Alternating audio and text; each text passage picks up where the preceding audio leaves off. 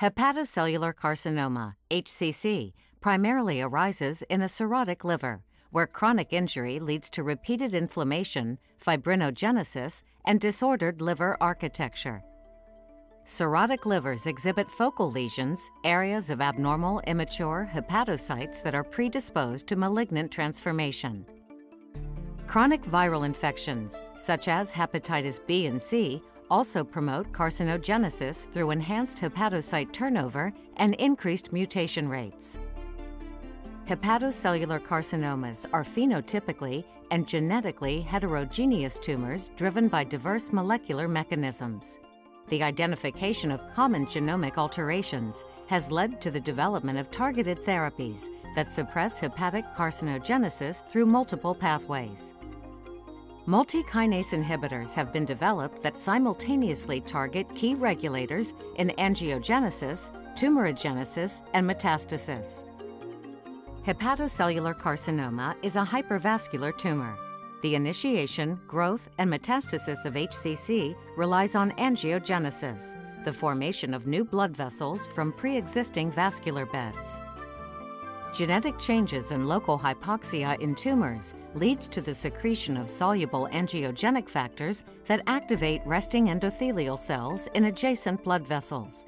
These angiogenic factors, such as vascular endothelial growth factor, are upregulated in most human tumors to help supply adequate oxygen and nutrients to the growing tumor.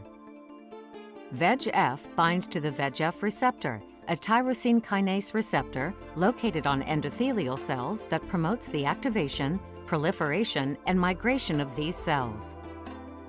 Tumor-induced upregulation of VEGF is associated with increased tumor growth and poor prognosis. Several multi-kinase inhibitors have been developed that block the activity of VEGF-R, preventing the formation of new blood vessels in tumors. Fibroblast growth factor is also upregulated in the majority of HCC cases. FGF and VEGF act synergistically to stimulate tumor-induced neovascularization. FGF has also been implicated in tumor cell proliferation, survival, and invasion. Inhibition of this signaling pathway induces apoptosis of HCC cells. Lenvatinib and regorafenib block the activity of the FGF receptor, decreasing tumor vascularization and proliferation.